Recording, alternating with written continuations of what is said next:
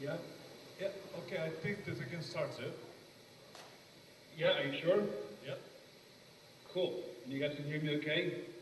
yeah, we hear you fine. Go ahead. Perfect. Hey guys, so how many guys right now are in the audience? Let me count one. 10? Something like 20, 25. Wow, excellent. Okay, and I'm seeing one pretty lady in the front with red, which is the most important thing. Yes. Her name is Maria, and about phone number you will call me later. Yeah, absolutely. This is great. Okay, so guys, thanks for having me. This is my first time doing this over WebEx, and usually I wear fancier clothes, but check this out. So you actually will see the first presenter with wearing a T-shirt, and can you guys see the T-shirt? Okay, Yes, so who yes, knows we what can. it says? Okay, so who knows what it says? You guys read it or not yet?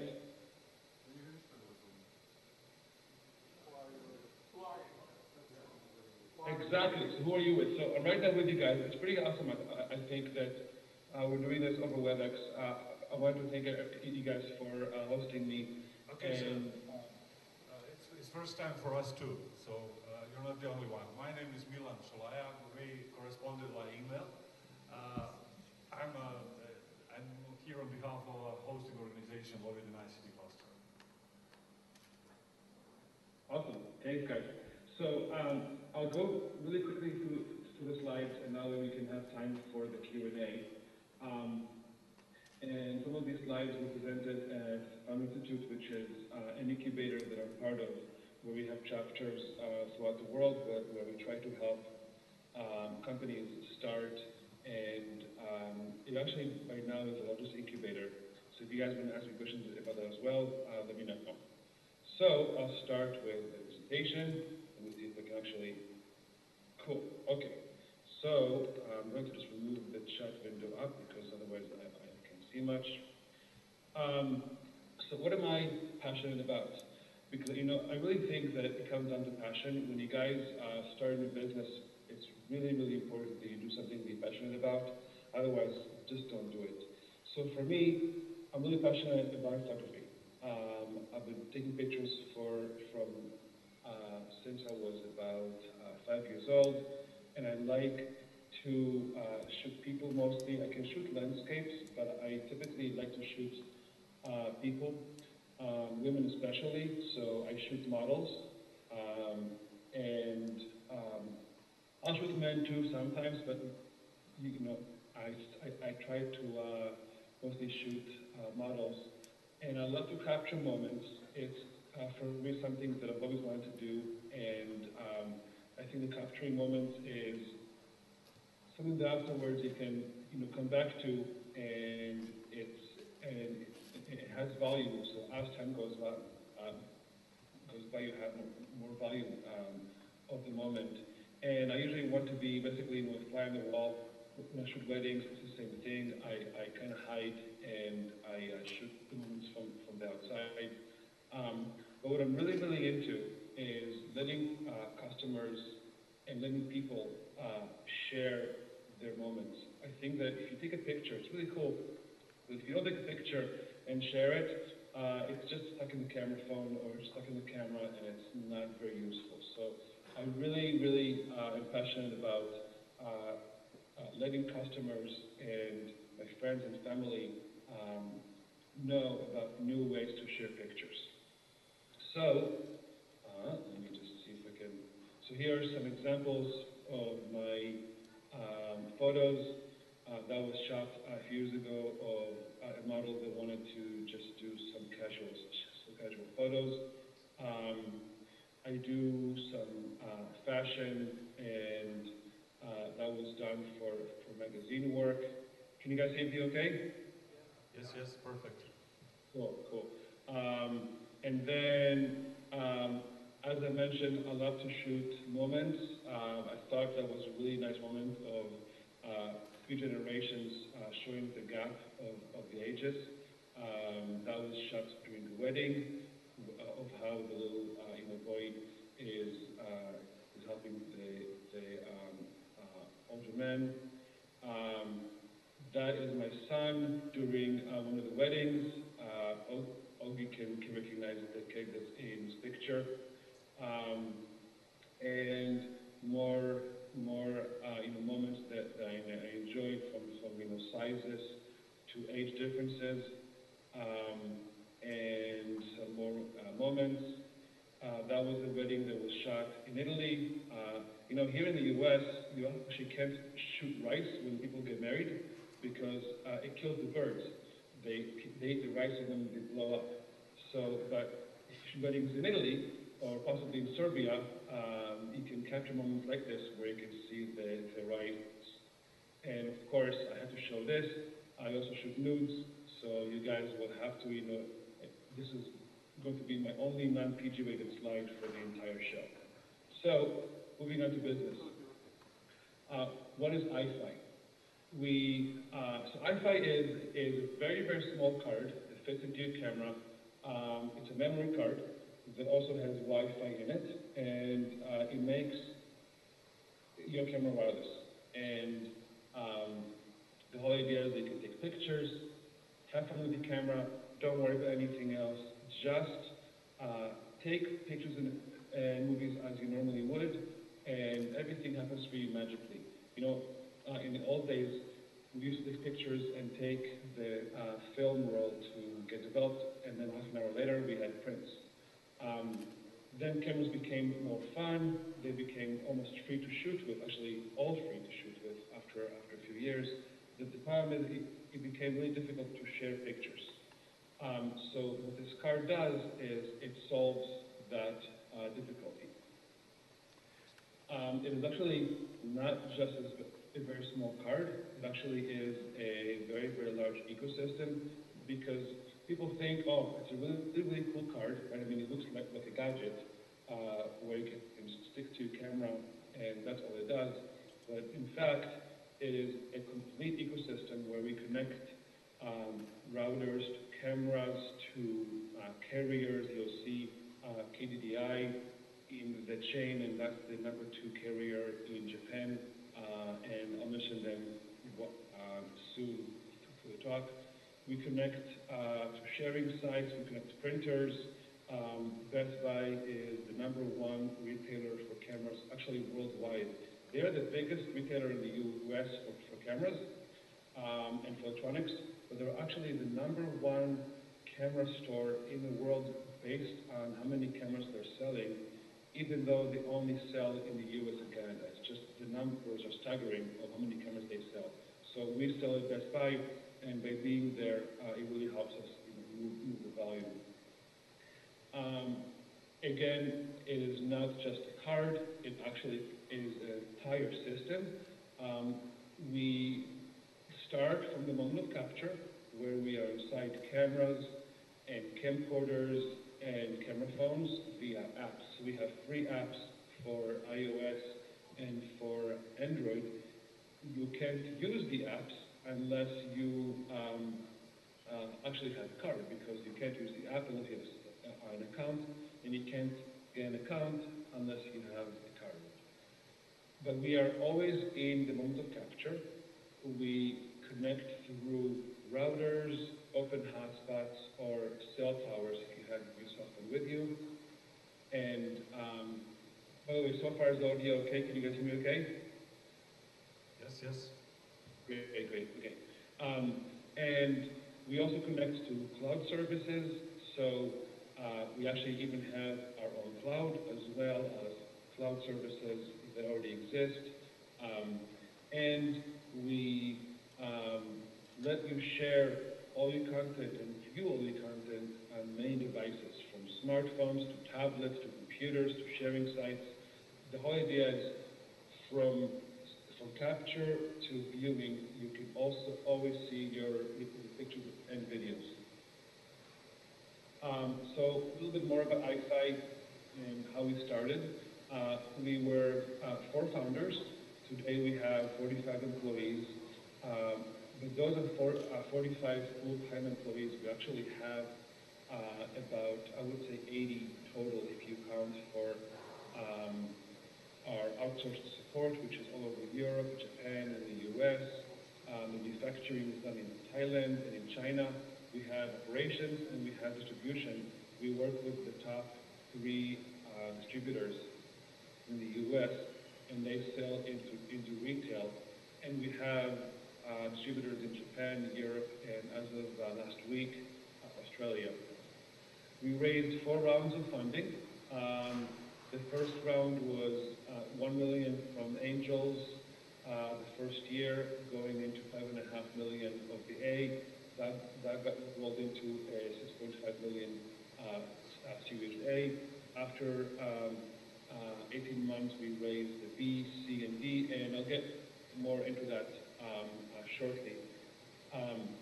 We didn't have to raise the last round because we actually have sales now of 5 years, but we did something with a carrier in Japan that was a very, very big change for us in terms of our strategies. So we actually took their $20 million, and that was the last round that we did. And again, I'll mention that in a little bit.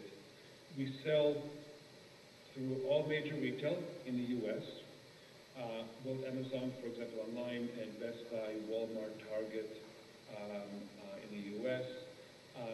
There's a co-branded SanDisk Wi-Fi card. So in Europe, we sell with SanDisk. So SanDisk is actually our biggest competitor as well as our best partner in Europe because the card is made by us. It's SanDisk Wi-Fi co-branded. It's red instead of orange. And we basically pulled out of Europe to give them full ownership of Europe because they have a massive sales force that they can sell in throughout Europe. And then in Japan, Canada, and Australia is still the Wi-Fi brand. We have several revenue streams. Unlike some companies that have a single source of revenue, we actually make money from you buying a card, as well as when you print, for example, through Kodak, Shutterfly, Snapfish, any sharing site that will monetize the users. We get revenue from signups for new accounts, for referrals, for prints. So we make money first on you when you bought the card, and then as you keep using the card, we keep making money off of you as you use it. We also make money from carriers in terms of being their cloud. Last year we did 300 million photos roughly and videos going to our servers. Because as these cards upload, they upload through our servers. If you wanted to go through, say, from your camera phone or your camera to Facebook, it's going through our cloud. So as that's happening, it's going through our servers. So we can figure out how many pictures people have actually taken. And it's about 300 million that have been shared. There are way more pictures that we use with Wi-Fi cards because some people don't want to share, but the ones that do want to share are going through our servers. We also have our software inside the top 10 cameras from the top 10 OEMs. So Sony, Canon, Nikon, Panasonic, Olympus have all put our software into their camera, and the idea with that is to give the user a better experience in the camera. So you actually don't have to use a camera that has Wi-Fi inside, but if you do, you actually do get a better experience with the UI in the camera. We keep doing 2.5x year over year on sales. We started selling at the end of 2007, and since the end of 2007, every year we grow at a rate of 2.5x year over year on sales. What is your vision and what is my vision? So my vision really is Wi-Fi's vision. I would not imagine us in any other way because if you don't have the same vision as a company and if you're the founder, you have trouble. A lot of times you start with one vision and then you change, and then as you change, that becomes difficult to stay. We've maintained the same vision of letting customers and users share easily. And that's really at the core of our company. Photos typically have a lifespan. They're very, very important to you when you first capture them. and then they're also important to you for the first 7 days as you view them. Then they sort of become a curve. I'll try and do it like this, basically. They're important to you at the beginning, and then after a few weeks, they stop being important to you. You stop looking at photos, you don't care for them anymore, or for the videos. And then a few months to a few years later, depends on the photo, they become much more relevant to you again, because now they're nostalgic. So you look at your photos of your kids, of your friends, family, loved ones, and they become important to you again after a few years. Now, the problem is, if you don't get the photos out of the camera quickly, as close to capture as possible, the sharing sites or printing sites can't monetize it, because a photo that's stale, let's say 2 weeks to 4 weeks old, because it's already old news, people tend to not share it anymore or do anything with it. So we help you get your photo out of the camera easily, as close to capture as possible. We started in the middle of 2005. We wanted to figure out how to make the photo industry be able to share photos more easily. As I mentioned earlier, cameras are fun to use. They're totally easy. You can take a picture. Taking is very, very easy, but beyond that, it's not easy at all. And it takes effort and it takes energy, and people basically turn it off. And they think of it as a chore. So when it's a chore, you tend to put the chore off. Think of dishes, laundry, folding laundry. You end up not doing it for some bit of time because it's a chore, and you prefer to just put it off. So same thing with camera, images, and videos. You take pictures, that's super easy. Getting them out of the camera is not so easy, so you put it off. The mobile phones have changed that, and now people are more in tune with sharing the moment on Instagram and Facebook, and that's really where things are today. So phones are connected but have poor quality. Cameras are disconnected and have great quality. So what we do is we connect the cameras. So the business evolved. We started with actually a very, very different idea than what it is today, and we realized that after we went to do some friendly meetings with VCs, that the first idea that we had was not going to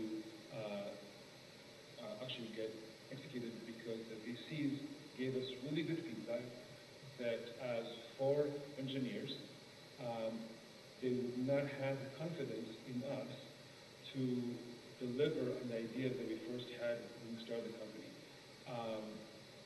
By the way, we're still 4 founders, even though we're 45 employees plus, but 2 of us are doing business and 2 of us are doing engineering.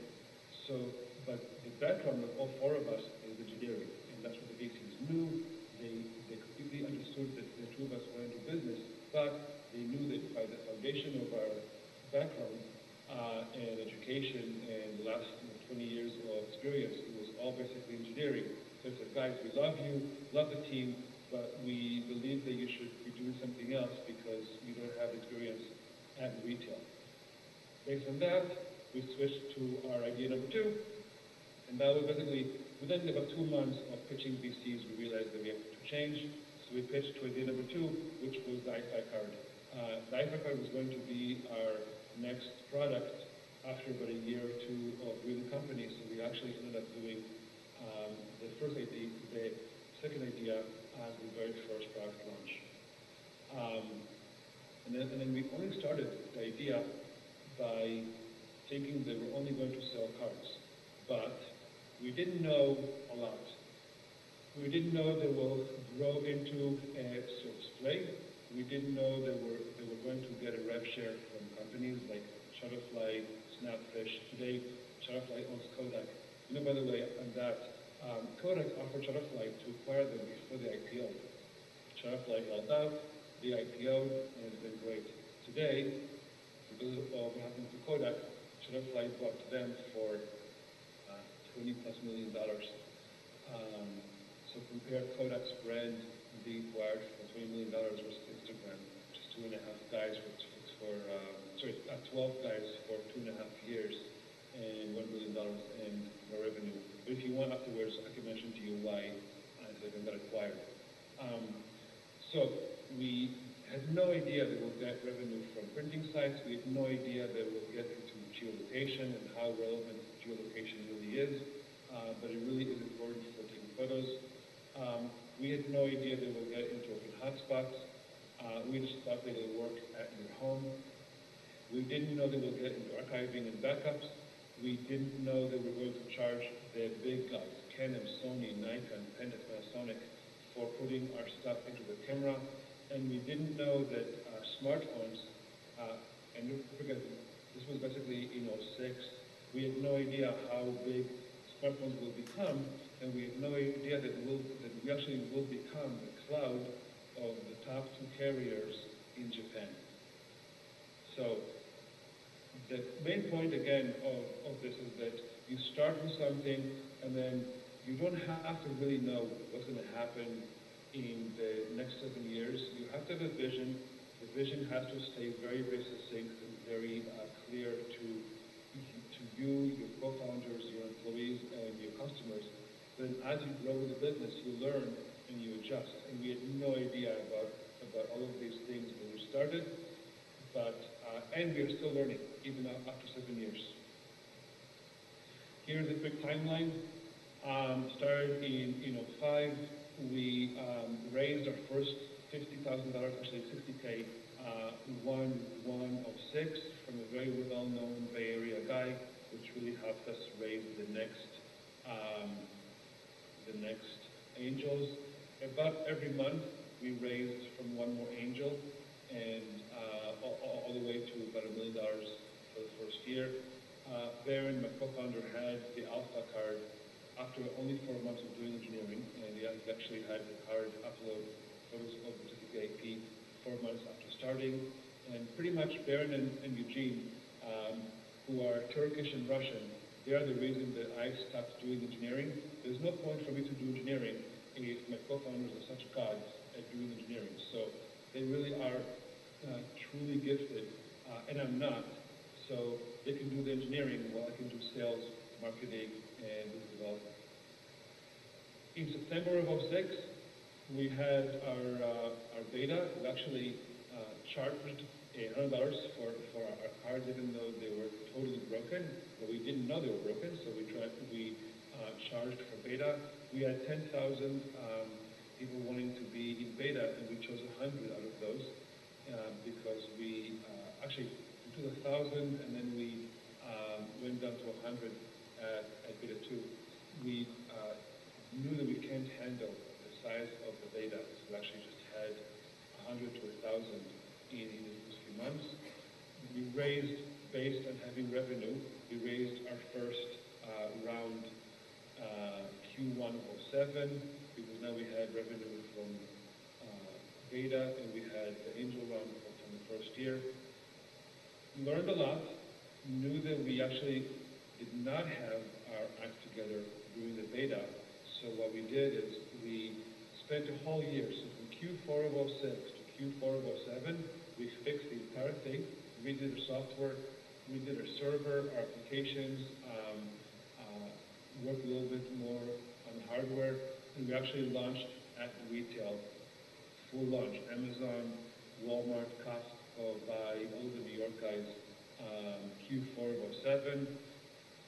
Q2 of '08, we launched brick and mortar because we wanted to first start small, start online only, learn, and then grow to major retail. So basically Q2 of '08, we got into the smaller brick and mortar, like Ritz Camera, Wolf Camera, Fry's.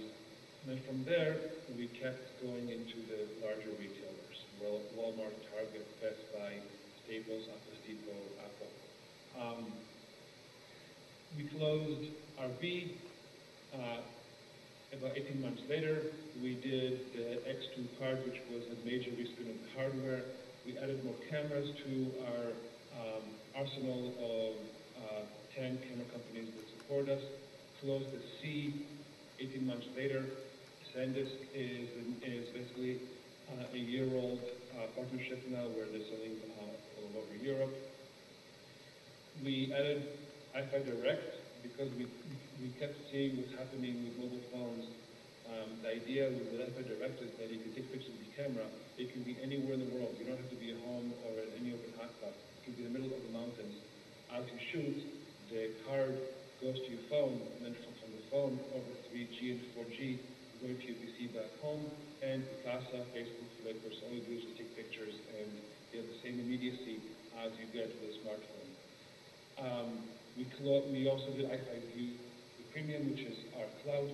We also closed our D, which was the most recent thing that happened at the beginning of this year, which was $20 million from Docomo, which is the #1 carrier in Japan.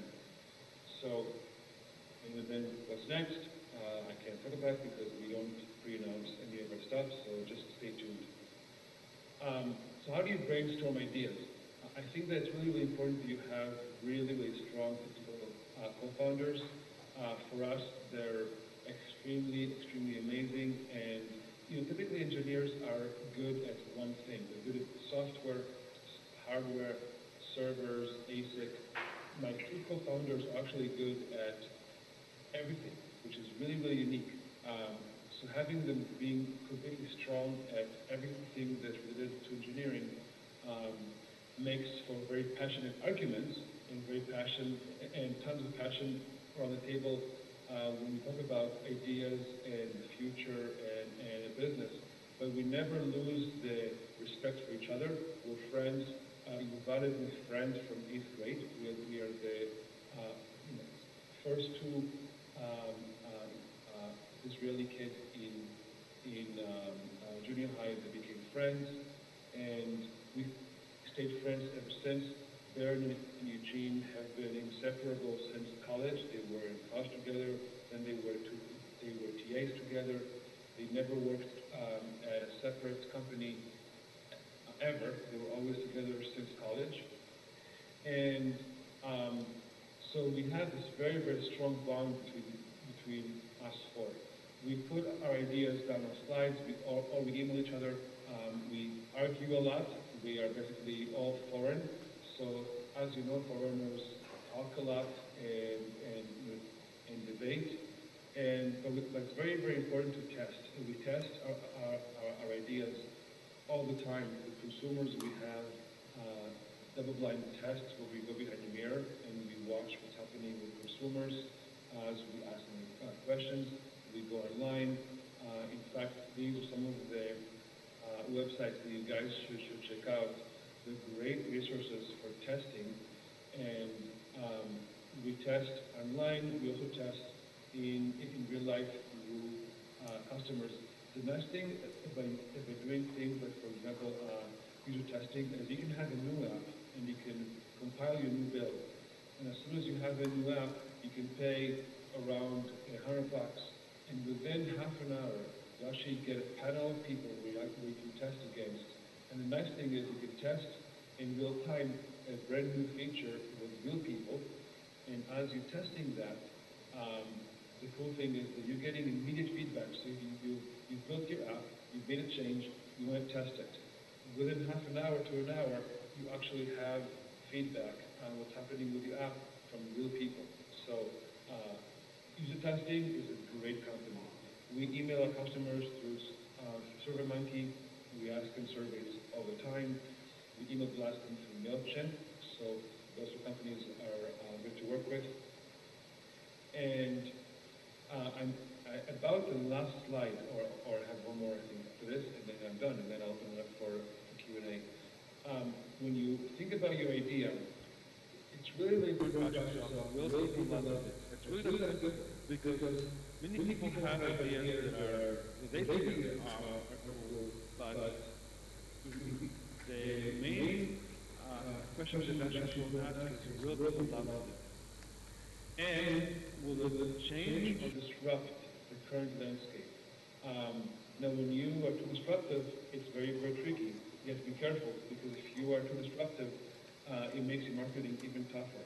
Marketing in general is very, very tough, but And actually, marketing will be the biggest problem that you'll ever have with your company.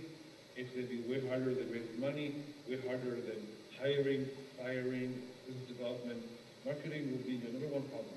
So if you do a brand new idea, it becomes even harder because now you can't ride on the coattails of other big companies.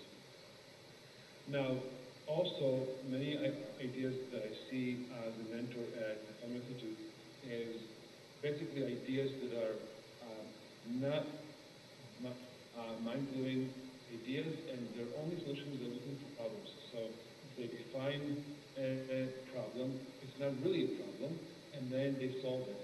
That's not really a good value business idea. So you really want to make sure that you're solving a real problem. So what problem are you solving? How are you solving it? How are you going to make money? And what is your secret sauce? Very, very simple. And I jumped around to the slide earlier. It's really, really important that you actually are passionate about your idea. You can't just go for an area that you're interested in. Let's say that you're into CRMs and you want to create the next Salesforce. Unless you're really, really, really into CRMs and you have a deep passion with CRMs, don't do it because it's a massive problem and you're going to have a very, very tough time competing with the guys that already exist, and the passion will be the thing that holds you for the next 7 years. So whatever you do, make sure that you're doing it for 7 years because you will not get an exit in 1 year. There are very, very few Instagram stories where the 12 guys got $1 billion in 2.5 years. Most companies, and you can think of Shutterfly, Facebook, most companies actually do succeed, take about 7 years to get to exit. So think of your idea as, can I actually do this in 7 years and will I still love it 7 years from now, even while the going gets tough? Ask your friends about their opinion on your idea. Don't worry about copying. We hear ideas all the time where people are scared of telling us what the ideas are because they think that someone will copy them. Don't worry about being copied. You're going to do something on your own. If someone is copying you, it actually makes sense that your idea actually may be viable. So you should probably be flattered that you were copied. We finally had our first copycat card in China after being in market for 5 years. It's too bad that actually it's a bad clone. Finally in China, there are these orange-looking iPad cards with complete copies. Problem is they copied the packaging and they copied the entire marketing that we have on packaging. The actual card is totally broken. Same thing as, if you go to China and you go to an Apple store, they have complete fake Apple stores, and you're buying fake products that actually don't work. So similar iPhone, there are fake iPhone cards now, but that actually don't work. So should you pursue a few ideas, or should you just focus on one? And I'll always say only focus on one. You cannot have 2 ideas. So let's take, for example, Wi-Fi. We knew that we wanted to make a card. We knew that we also, as we learned about services, that we want to also do a service play, a cloud play, but we always focused on the card. The other ideas were there, and we kept working on them as well, but the core of the company was about the card. There was no way for us to focus on the card, and the cloud, and sharing sites all at the same time. We always put the main focus on the card, and then everything else was sort of on the side and as nice to have. So I think you're very, very small is your biggest weapon. So make sure that you stay laser focused. It's really, really important for you to stay focused because that's your biggest weapon against the other companies. There are many companies out there that will try to compete with you if your idea is great, but if you're small, you can be very, very agile and you can pivot. And now, I really think this really is the last slide. Yep. So, some parting words. Many companies start their ideas, because they actually want to make tons of money. So I think, okay, I'm going to make a company, and I'm going to work hard at it, and eventually I'll make a killing and I'll be rich. Please don't do that. Build a business, keep building the business. Do not worry about the exit. Don't worry about having a strategy for the exit. People will ask you where it is. VCs, angels, employees, co-founders will always be asked, okay, so when are you going to exit? What is the strategy for exiting? If you just build a business, things will happen that are good to you. If you focus about the exit, what will happen is that you'll be focused on the exit. You won't focus on creating revenue and building a business. And you may or may not exit. But if you set your goal at the exit, let's say that you want to be acquired, you will never IPO. You will never do anything beyond getting just acquired for a little bit of money. If you set your goal at an IPO, or you set your goal at even beyond the IPO, just growing the business, you may IPO, you may get acquired, who knows? It'll hopefully work out, but you won't have to worry about it because all you're worried about day to day is building the business. Being a founder kind of means that really you have a sickness and a disease. I'm sorry to be negative, but I'm not. It's actually a really, really good disease. It's very, very positive to have this disease, but it really is because as you go through, this is my 7th company, first one as a founder, but I've been to 7 startups, and I am basically addicted to startups. So it really is a disease because I could not, see myself working at a big company anymore because I can't imagine having the politics and all the red tape around it. So being a founder or entrepreneur is a sickness. Realize that, adapt that, and then you can move on because it really is going to be the toughest thing that you'll ever do. Even if you exit, it'll still be the toughest thing that you'll ever do until you exit, and even beyond that. So plan for 7 years because that's usually how long it takes. And if you have an idea, just think, will I be able to do this idea for 7 years? If not, don't do it. If you can, then definitely have fun. It's going to get tough, and you'll have many, many bumps in the road. So that's why if you have a true passion for the idea, the passion will sustain you and hold you even through the tough times. And that's it. I'm done. Thank you. This is, you can find more links about me or how to get in touch, and I'd love to hear some Q&A.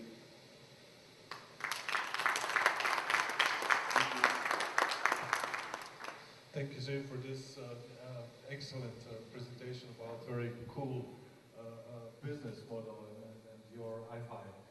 So let's see if we have questions from audience. Anyone? Hold on. So I have a quick question in regards to the technology you're using. So you said you have basically the Wi-Fi card and you have the ecosystem around it.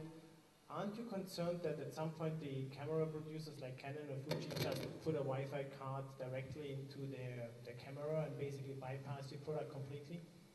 No. Okay, great question. I get it all the time. So here's the background. We started the company 7 years ago, and even before we started the company, there was the Kodak EasyShare. And we went to VCs and we told them that we were going to make a Wi-Fi card. They said, oh, no way, you'll never succeed because cameras will always put Wi-Fi, camera guys will always put Wi-Fi in the cameras. And we said, no, never going to happen. You're going to have 1 or 2 cameras from camera guys, and that's about it. And we were right. So look at what happened in the last 7 years. We are in 85% of all cameras that are being sold today by the top 10 camera OEMs. So we have hundreds of models from Canon, Sony, Nikon, and yes, they will keep making Wi-Fi in their cameras as one-off because they will always try to do it on their own. So Panasonic, Canon, Sony have always tried to do Wi-Fi, and they always will keep trying to do Wi-Fi. But the Japanese guys know how to make cameras. They don't know how to make Wi-Fi services and software that's really pleasing to the consumer. We, as a company, have no idea how to make cameras, but we know how to make services, sharing experiences, and wireless that has to do with smartphones and cameras. So I am definitely not worried at all that will become irrelevant there, because, as I mentioned, in the last 7 years, I would count maybe 10 models total from 5 camera companies that have done Wi-Fi built-in. But if you read the reviews, they're really, really poor. And then if you go and read the reviews of a Wi-Fi card, you'll see that we won all the awards for ease of use, because we actually do understand how to make sharing experiences really, really good. And then if you think about the next step, so because I'm not worried about cameras having Wi-Fi, because it's opposite. I believe that having Wi-Fi in cameras helps the category. If more cameras had Wi-Fi and you could share easily from the camera through your phone, wherever you are, that's the experience that I'm trying to drive. And iSight has a whole ecosystem around that. So if you're using, let's say, a camera from Panasonic and it has Wi-Fi built in, you can still use the iSight ecosystem to go through that and share it to Picasa, Facebook, Flickr, if they put us into the camera. If they didn't, then all they're doing is letting you upload to UPC or to one sharing site. They will never give you the experience that we have. Okay. Does that answer your question? Yeah, thank you very much. Cool. Okay, thank you. One more here. Ziv, what was the idea number 1? Okay, so it's fine. I'll mention it because actually it's patented, so it's fine. I'll mention it. So here's the idea. We wanted to let customers share photos, and we saw how they're going into retail and they're taking their film and they're dumping the film into an envelope, and the envelope gets processed, and after half an hour you get prints.